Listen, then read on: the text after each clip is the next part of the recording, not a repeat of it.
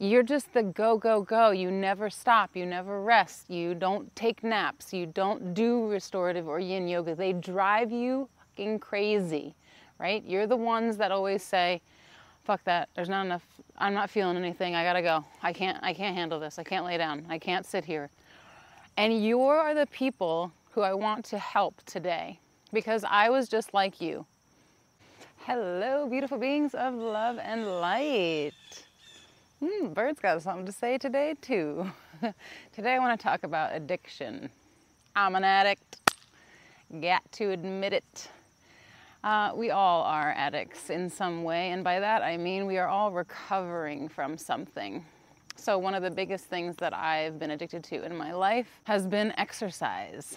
And you know, we use the things that we are addicted to, they don't really matter, but the things that come out as our addictions are the things that we're just using to avoid feeling and processing the feelings that we're avoiding processing emotions that are really hard to feel. And so what happened to me ultimately was that I came to a point in my yoga life. Previously I had been working in New York City for 13 years, abusing the gym. I was definitely a gym rat. I was a personal trainer. I was really into health and fitness, still am to this day, as you know. But the amount of time I was spending in the gym, the ways that I was abusing my body were never really addressed. So the underlying reasoning for me doing that so that I could feel good, so I could have these feel-good chemicals, this dopamine hit, never really left me even after I stopped abusing exercise. I then left the US, yada yada, got my yoga teacher certification, and I began practicing yoga. I began meditating. And it didn't really sink in until I had a mentor. Elizabeth Golder was my mentor in Vietnam at a studio called Nomad Yoga. And it was a beautiful space, and I connected with this woman who's still a dear friend of mine. And what came out of her mentoring me was her observing my practice. And whether or not she knew the addict in me at the time, she was just trying to support me regardless. And what she noticed, among many other things that she pointed out to me that have helped me to this day, was that I was doing Kapalabhati in every single practice, so as a daily practice. So it's a practice that I teach. You often see me like this, holding my arms up, holding the breath, but the pulsating, breathing through the nose in rapid succession, what most of you know as breath of fire, but also engaging the lower root chakra and the lower abdominal muscles as you exhale. It's a really powerful breath, and it's really good for kapha dosha because it helps to motivate you. It helps to fan the flame of the fire of the Manipura chakra. So it's not that great for Pitta people. And I know you're out there because you're the diehards. You're the Aries people. You're the fire, right? You're probably a fire sign. If you're not Aries, you're one of the other fire signs. And you're just the go, go, go. You never stop. You never rest. You don't take naps. You don't do restorative or yin yoga. They drive you fucking crazy, right? You're the ones that always say, fuck that. There's not enough. I'm not feeling anything. I gotta go. I can't handle this. I can't lay down. I can't sit here. And you are the people who I want to help today because I was just like you. I don't look like it today. I've been doing other things in my life than focusing on working out in the gym and not eating any fat or anything, you know. And I'm 44. Come on, the body just grows. It's nothing to be ashamed of. I am not a slim, 20-year-old any longer. And I also have a food addiction, I mean, fuck it. Let's throw it all in.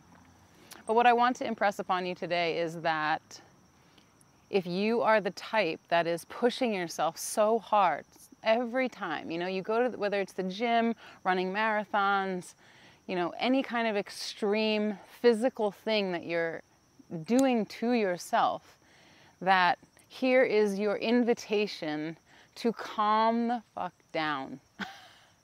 To just add in one element of peace, of relaxation, of calm. And especially if you have a breathwork practice, if you're doing pranayama, say you're a yogi and you're one of these diehard yogis, if you go to Bikram, if you go to Power Vinyasa Flow, this is for you, okay? If you feel like your yoga practice is a workout and that's your workout for the day, it's not. But anyway, I'm not going to get into that. But this will help you because you're probably contributing more to the Agni, the internal fire that you have, and you don't need that. You don't need even more fire if you're full of fire. If you're like so type A, you know, you have to get everything done and you freak out if something happens wrong in your schedule, these are symptoms of deeper underlying emotions that need to be addressed, need to be processed, need to be looked at. And it's okay if you're not ready and you feel anxiety, just listen to me say this stuff. You're like, you're too chill, Beth. I got shit to do. I got places to go. Well, you'll never like any of my videos because they're always way too long anyway. But here's something that might help support you. Just make a slight shift, right? We all have things in our lives that we know we need to change, but it can be really hard to make, you know, to go from the base of the mountain to the top in one day. You know, 0 to 60 instantly doesn't work. We can't overhaul our lives instantaneously. It has to be a gradual process where we work in the things that do work and how they work and what kind of reward system are we giving ourselves and how are we acknowledging how much we're growing. This is the process we can work through in holistic coaching, but just for today, as we say in recovery, maybe try this. So if you are doing a very forceful pranayama, like a Kapalabhati, like a breath of fire, and you're using it to get yourself all like revved up, like, yeah, this is crazy, I'm gonna do this. And you also feel exhausted most of the time, then this pranayama can be really beneficial for you.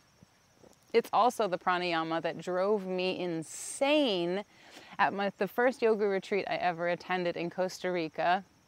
Jessica Cruz, she's an Ayurvedic master. We went into class every day and she taught this Nadi Shodhana breathwork at the beginning of class. So this is how she opened each of our practices. And I was out of my mind, going insane. This was before any of my spiritual awakening journey. And so it just drove me nuts. And I didn't see it then, but of course I see it now, how beneficial it would have been if I could have just made that shift into taking that on and doing that for myself. So, right, no force, allow yourself to sit, to ground. I always recommend having a block or something underneath of you. Don't force yourself to just sit on the flat ground like you're gonna be like a master yogi if you're fucking outside of your knees touch. Who cares? Just give yourself some support. Sit up on something. I don't care if it's a flat pillow. Just give yourself a little bit more comfort, damn it. Then we're going to do alternate nostril breathing at Nadi Shodhana.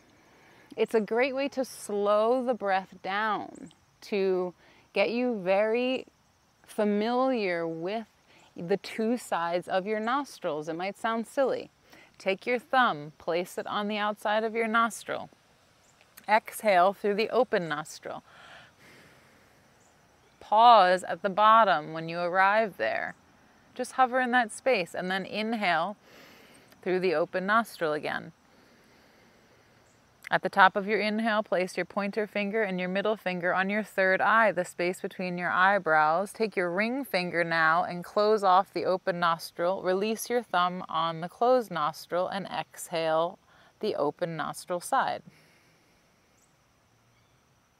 Come to the bottom of that exhale, hover, and then inhale when you need to. Same side, open nostril. When you get to the top of your inhale, switch your thumb and ring finger and exhale, open nostril. Hover when you get to the bottom before you inhale, same side. Hover when you get to the top and switch your fingers, exhale opposite side. keep breathing. Keep pausing and hovering at the bottom. Inhaling fully. Pausing at the top, always switching your fingers and sides of the breath at the top. So as you breathe in and out, each side, or I should say out and in, just feel, sense the temperature of the breath through your nostril. Sense the consistency, or if one nostril is more clogged or congested than the other, if one is more free-flowing.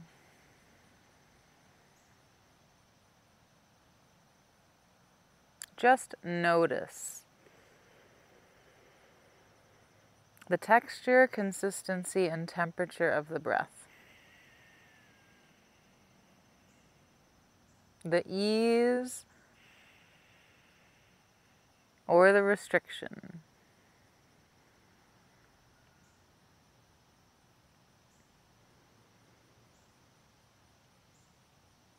And you can keep going. I invite you, I welcome you.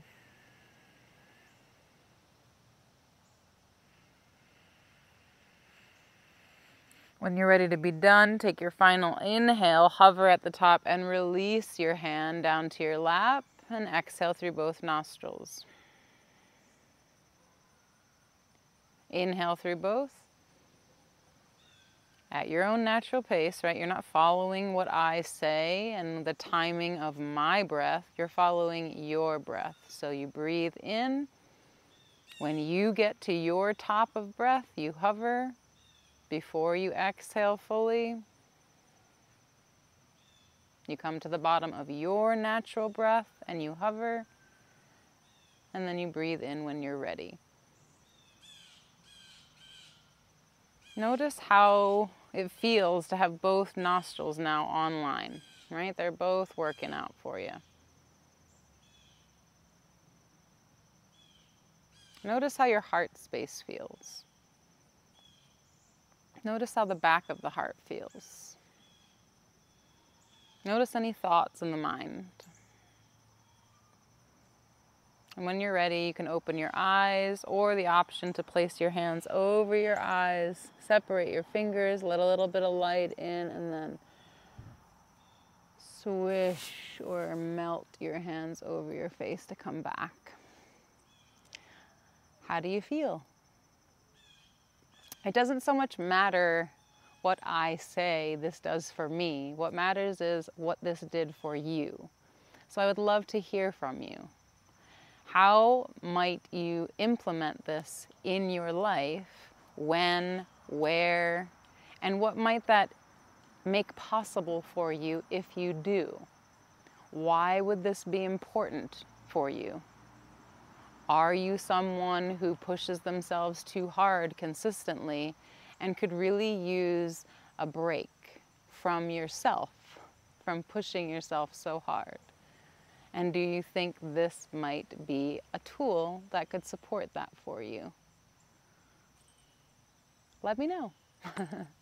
I'm Beth, holistic coach, somatic trauma experiencer, and I'm here if you would like further support. Here's to calming down and feeling our feelings, because that's how we process them.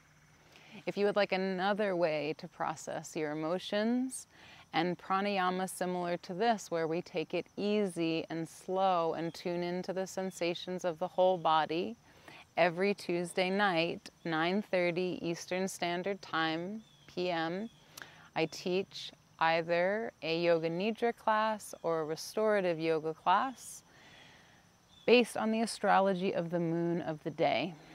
So you're either lying in Shavasana the entire time.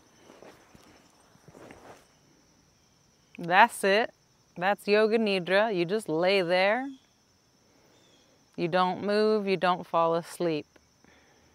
Or I'll be guiding you through some postures and stretches. I'm just going through a couple of them now, but we'll stay in these for about 5 minutes at a time. Most of them will be lying on your back or on your belly. You will need pillows for this practice because we will do things like letting our leg go back behind us. And it's just nice sometimes to have a pillow underneath of your leg behind you. This is another one. I'll do it on the other side just as an example to show you.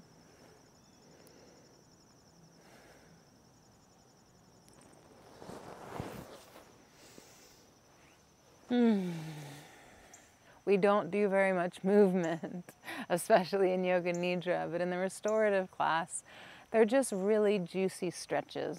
So if you feel completely exhausted or super tight in all of your muscles and you just don't want to give yourself that break day and you're not even sure how to give your muscles that release because stretching isn't that great and maybe you're just not even liking yoga, come to a restorative class. They're live streamed. They're $10. If you hate it, I'll give you your money back. Okay? Love you. I hope to see you. Mwah. Take care, beautifuls. Feel your feelings. Slow down. I feel like I have this thing hanging, but maybe it's just a plant. What's over there? Oh, it's my other piece of hair. Wild hair don't care, but do.